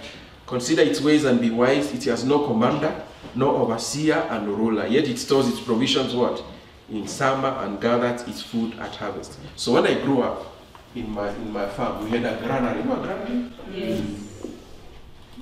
build a granary, the special things you use, you put in the middle of the shamba. When you harvest, you put everything. During the dry season, you just take a bit, you take to the portion mill. God is saying, do that for your life. Make sure you have a granary where you are trying to store. When I was young, I'll open an account. I opened an account with the Post Bank where you cannot withdraw money for 5 years. Then I opened one with ICA for 10 years. I could not touch that money. And you know, I was only contributing 950 shillings per month for my life insurance. Thankfully, I never died. Hallelujah. Yeah. So when I finished, I went back, I told the manager, "Sam, I need my money." He told me, "Your money has made so much profit." They gave me 180,000. Good money. That's what we used to go to Ghana. So I always say, even 500 shillings in 10 years, that is a lot of money. And people despise it. What I'm trying to say, when 1990s I did the research with a friend, the Lord told me anything in the Bible is faith. Planning for your life, it's part of faith. You will grow old. You will get sick, which is the next one, okay? Don't say, this is not God, this is the devil. Let me tell you, Jesus paid taxes. Jesus fed his disciples. He had to have a plan. Let's not live, we're in this world, not in heaven. In heaven, I think even you have to go get the food yourself. You have to go to the river of life, get out food. You cannot be sitting there and wait for the Lord to feed you. So sometimes Christians struggle with this, but I tell people it's not a nice idea. Okay. Last one, which is the most the difficult one, deal with risk, insurance. You know, insurance is the Bible. So I'll give you a scripture. Proverbs 22 verse 3, Proverbs 27 verse 12. It repeats the same thing. It says, the prudent see danger and take refuge, but the simple keep going and pay the penalty. So I know English. Hallelujah. Amen. The prudent see what? But the simple ones, this Bible is very nice. The other one says the foolish ones. So if you don't take risk management, is in the Bible. Insurance is built on risk. This thing could happen. So protect yourself. Like if it's health, take NHIF. If it's your house you really love, take domestic insurance. If it's a car, they will not even give you an option. They will force you. It's required by the law to insure your car because you may cause an accident. So risk is not anti-God. It's a management system because we live in a fallen world. Accidents happen. So when an accident happens, you don't want to lose everything. So I always tell people, if I have money, I always prefer taking comprehensive insurance for a car. Because if you have an accident, they pay 80%, you go and pick a new car. Sacrifice. If you take, like the van, we paid, how much? Sometimes 70. If you take 70 divided by 12, you can manage that money so that you have an accident, you don't have to go and call the police. Just go take a photo, take the insurance, pay. Because it's comprehensive. If you have third-party insurance, you'll have quarrels with police. Who was on the wrong? Who did not do the right thing? So sometimes the police are bribed, they leave you there. But comprehensive, they cannot. So I always say, it looks bad. You know, some people say insurance is free money. It's not free money. It's a risk you're protecting. I always say people, if you have children up to the age of 5, take medical insurance. Make sure you have NHIF. They will get sick with malaria, sneezing, everything. Protect yourself so you don't have to pay these big bills in the hospital. If you can afford, take some money and put insurance. NHIF is very good these days. Unless you have long-term disease, it covers everything. But Christians don't want to hear. They say that cannot be God. How can I give NHIF my free money? It's not free money. It's a protection so you don't lose everything. Have you seen people? There's a friend of mine. He was a guard at our gate. He was transferred to Kajiado. Then I think the father died. When the father died, you know now, when our father died or a mother in our culture, you have to slaughter big animals. So they had to sell land. I'm asking you, why are you selling your own land? Why not sell your father's land? He sold his own land. Because he's the firstborn. I told you, my friend, me, I will not sell land for my father. Who has died? How? So he sold the land. He called me. Then when he was in Kitengela, one time he was riding a motorcycle, doing motorcycle. Then he started feeling sick. He went to hospital, told him he has diabetes. He was immediately to leave Nairobi, go to Bungoma. When he's in Bungoma, he starts calling me, Pastor, I'm very sick. I'm in hospital. So he had to raise money to pay the bill. Had he taken what? NHIF. when he was doing motor riding. Yeah. Sometimes he calls me, I can't help you because I'm wondering, first of all, you sold your land, but he's very bitter that he sold his own land. Don't sell land for someone who's dead, let me tell you. They're already dead, bury them. If you can't bury them, take them to Nairobi City Council, they'll bury them for free. How can you sell your property for someone who's dead? I don't understand. Okay, you guys don't like what I'm saying. If it happens, you remember this message. Yeah. When my mom died, they said we have to slaughter cows because as a lady, a woman's leader in church, you have to slaughter maybe 2. My brother was very wise. I've shared this story. He went to Kisumu and bought a lot of meat, and loaded it, and put cooks from Siaya who don't speak my mother tongue, and told them, you take care of this meat during the funeral. And we gave them the keys. No one opens them. Do you know everyone ate until the food remained? My uncles came slowly because they fear us. You know, our culture says you have to slaughter cows. Your mom, I told my uncle, 2 uncles. One is a pastor. We already have enough meat. We're not slaughtering anything. Because I was avoiding sacrifices. My brother is brilliant. He hired cooks. You know, I've never seen cooks in a funeral. He hired cooks for 3 days. Bought them food. He had a truck, loaded truck, ugali, everything, chapati. And then you're going to cook for people for 3 days. Me, I told my brother, you're brilliant. We were never disturbed in that funeral. People ate until the food remained. And then after the funeral, we gave everyone transport. It was funny. My pastor, my auntie said to me, we have never seen such a thing. I told my auntie, this is the goodness of serving the Lord. When I wanted to serve the Lord, you rejected me. I told her, this is the advantage of serving God. You don't drink. Now they appreciate me. Yeah, but they repented. I called a family meeting. I told them we have to reconcile. The way you treated my mom was wrong. She was a widow. You are not a widow. Why are you disturbing her? Say, we are sorry. We are sorry. You know, we can talk because we pay their food, pay their transport. And actually, yet tonight I support my auntie. I called her the other day. I saw they sent her that money. You know what? We are trying to show them it's not in vain to serve the Lord. Yeah. Even my elder brother was shocked. Yeah, I told him, you just travel and pay everything. Let me tell you, it's good to tell people God is not that kind of God people are taught. We serve the God of Israel. Okay? So what I'm trying to say, it's called risk. I want to encourage you, let me read again. Look in your financial management. Number 1, how are you earning? Start praying, God, teach me how. Earning money is a responsibility from the Lord to us. That's one of the way we multiply on this earth. Okay, so the first one, earn. Number 2, budget. Number 3, learn how to spend. Pay people's bills on time. Number 4, give. Be a generous giver. Number 5, save. Number 6, invest. Number 7, retire. Plan for your retirement. When you reach 50, it will work. Number 8, take insurance. Do not say this is not the Holy Ghost. It's in the Bible. So from today, if you say it's not the Bible, one day you'll have to explain to Jesus because you had this message. Jesus took all those things when he was alive. Jesus was very nice. Before he left his disciples, he told them, I will not leave you as an orphan. Jesus took care of them. I will send the Holy Spirit. Jesus never let people hanging. He told his mother, John will take care of you. Because why? His brothers were not saved. So he didn't trust them. John, take care of my mom. This Jesus was planning for his death. It's good to plan those things. I know Africans who don't like writing wills. But we don't. We say wishes. You know, my mom, she never wrote a will. And she said, before I die, make sure you do this. Please pay attention when they are saying those things. That is their will. Yeah, less people who can be stewards of everything God has given us. I have taught these things, my brothers. I'm on my case. Hey, my younger brothers. One is a businessman.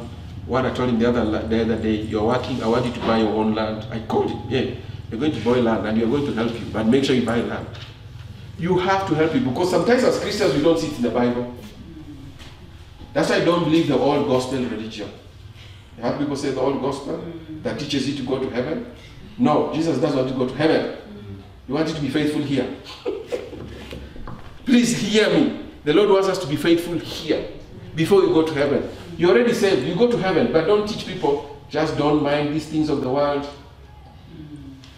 And then insurance comes. You know, you guys, you should thank God you live in Kenya. I've seen people in Europe, in USA. USA is a funny country. If you don't have money, you will starve. Everything you pay, everything, until you get afraid. There's nothing free. You want to, like, you go to the airport, you have to push your bags, remove money to get the car. I'm already a passenger, but I have to pay for a car. Unless the airport specifies, you will pay, my friend. You will pull your bags. There's a time I have to pull my bags. They are heavy. And no one comes to say, I'll help you. They expect you to pay.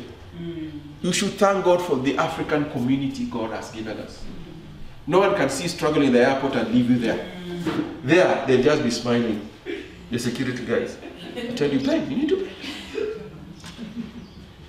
It's a very capitalistic system. You cannot survive in America without money. Unless, even if you live on the street, you need money. Unless people donate, you starve there. So I realized we need to know these things. When you hear that these countries have put these systems, is to protect their people. The first time I learned this thing in detail, I used to quarrel. There's a time I was praying in 1990s. The Lord told me, if you continue giving your tithes and offering, you will die poor.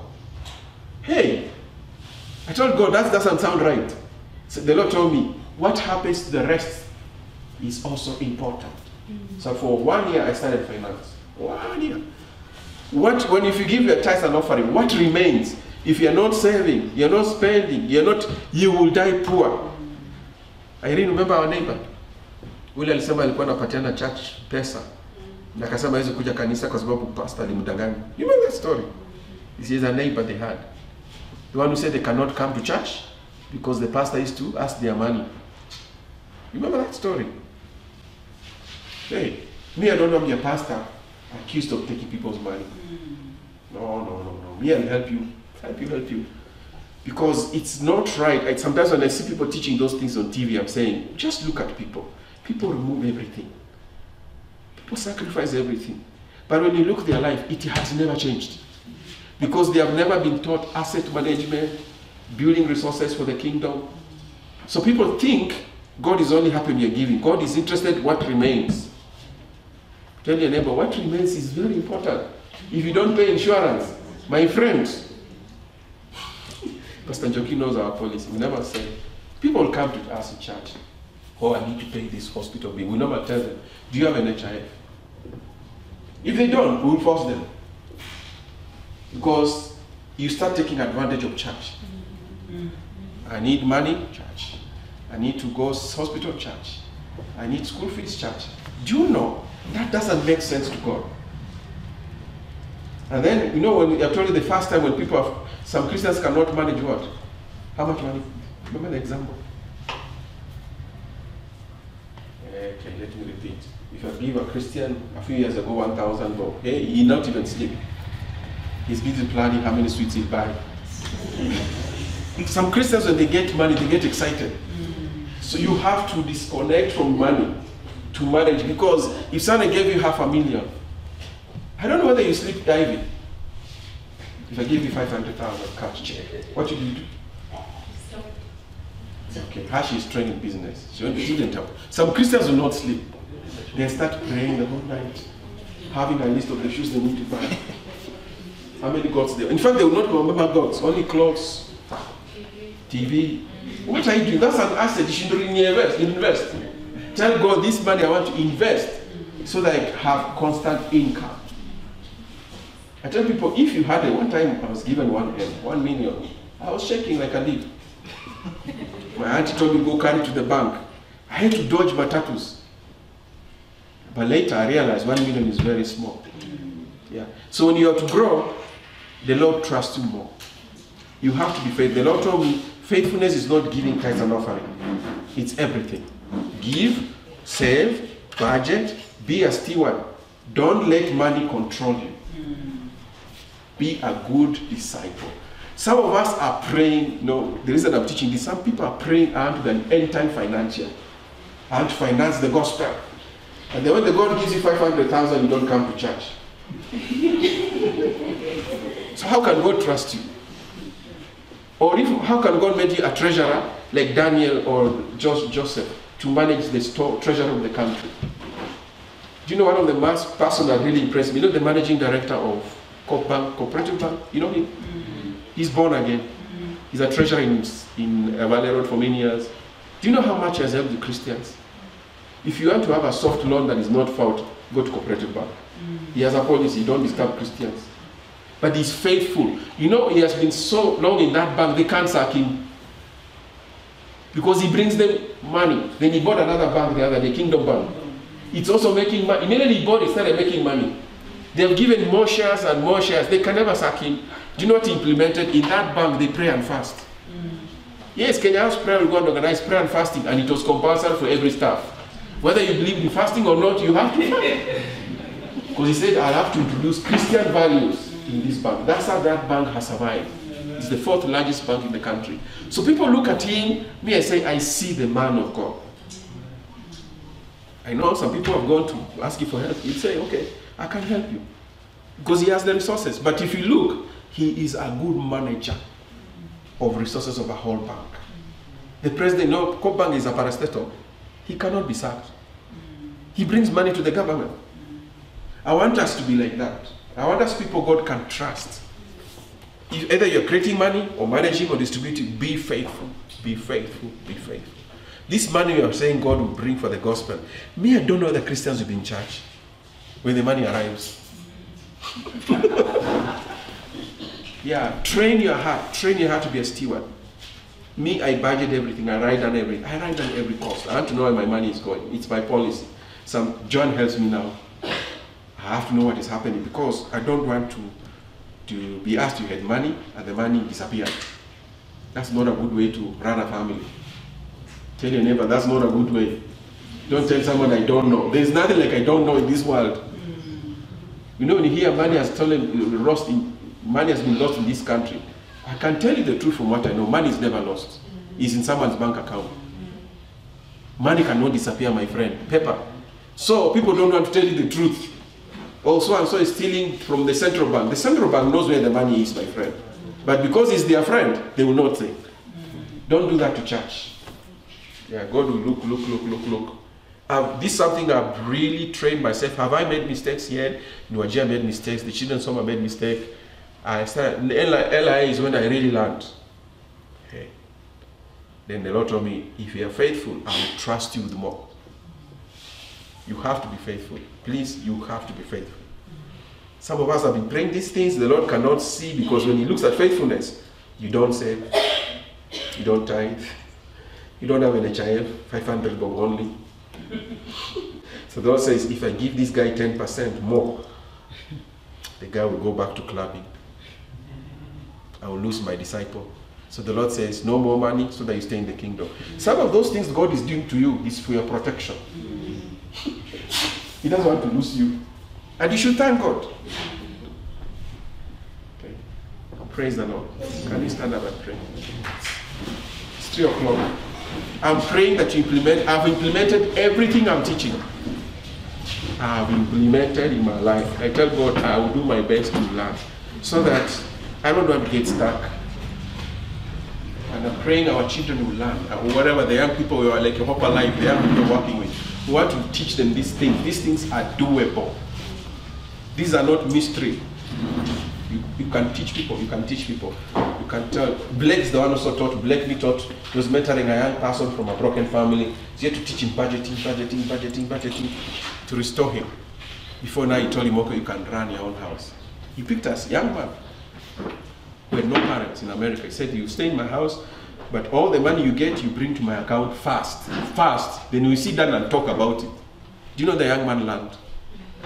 So you can take a young person and say, okay, when you get money, it passes through my account. Then we can talk. Because sometimes people don't know. Our parents never taught us. They never had teams to keep money there, saving in the village.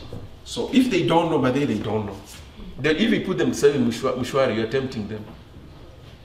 You know Mshwari? They'll put and then withdraw. Put. Me, I lock it. I will not touch it. Okay? Hallelujah. These things I've taught my children, but I've told them, one, you do this, then we talk after 6 months. Then when you have the money, we can start talking. But if you don't have the money, me, I will not help you. I'm not supposed to carry the mantle for my children. They have to carry their mantle. And I'm very strict that one. The one who has learned the hard way is Emma. Emma now is saving. Me, I tell Emma, that one I'm not buying. So you know what I did? I took a number in my name. So when she works, I pay in that number. She cannot withdraw without my PIN. Yeah. So there's a time she needed her phone. We agreed we'll contribute. When they feel, I told her, now you can go buy your, I took her, go buy your phone. Me, I'll not buy your phone just like that. Why? You're not in school. You're not, there's nothing. You're not a child anymore. Then recently she told me something. I told her, Emma, that one is your business.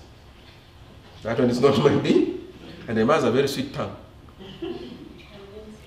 When you are talking, you are not going to agree.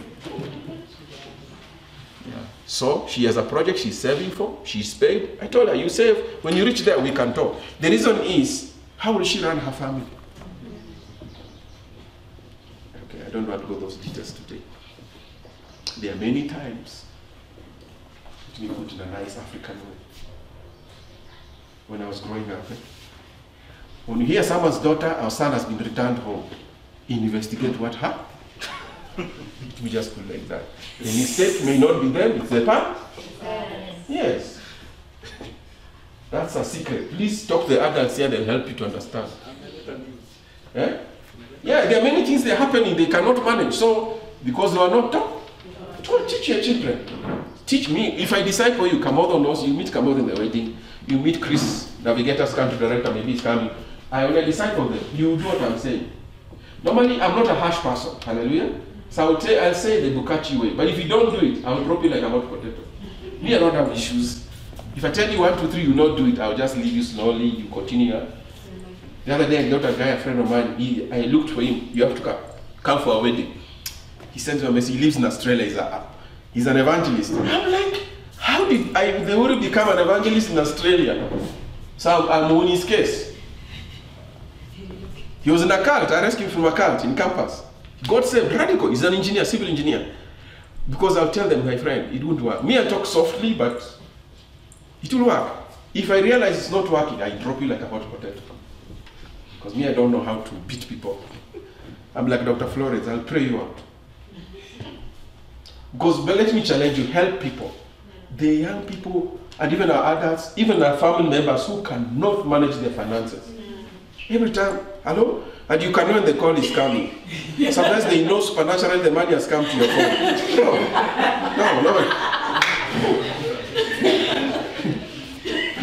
I think Oscar has been going through that. I say, this is funny. I tell them I'll pray. They not pick my frequency. Yes.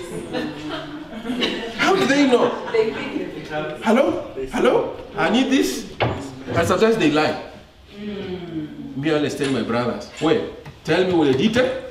The details. My brothers no longer call me but they no longer call me. They know I will not agree.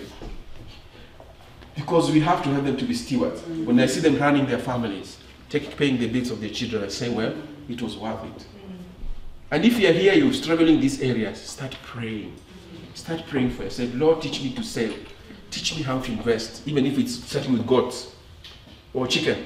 I have to invest so that God can see you increase. Okay? Father, we just want to thank you. Father, we have called us to be stewards of the kingdom. I pray that, Father, even as you're trusting the church with resources, I pray like Joseph and Daniel and even our Lord Jesus Christ, the Apostle Paul, that, Father, we will be faithful.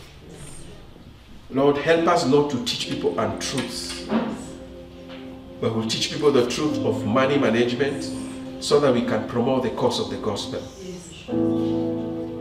Father, I pray, help us to be faithful. Help us to be faithful in giving, receiving, earning, buying, selling, Lord. Help us to be stewards, that we should never be controlled by money. Money will not be as master of our lives, but we shall be good stewards that can be trusted with much. Father, I pray we will grow in this area, individually and corporately, that you can trust us these resources to promote the causes of your kingdom, to disciple the nations, to feed the poor, Lord. Lord, help us, Lord.